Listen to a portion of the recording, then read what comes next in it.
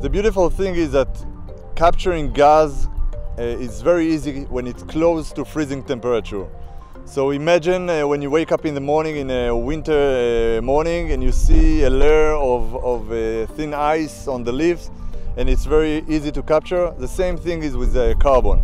Carbon is freezing in minus 80 degrees. And the only place that we can find carbon in temperature close to that is 50 kilometers above our head. And while we're getting there with balloon, we can capture the carbon much more easily with much less efforts and process.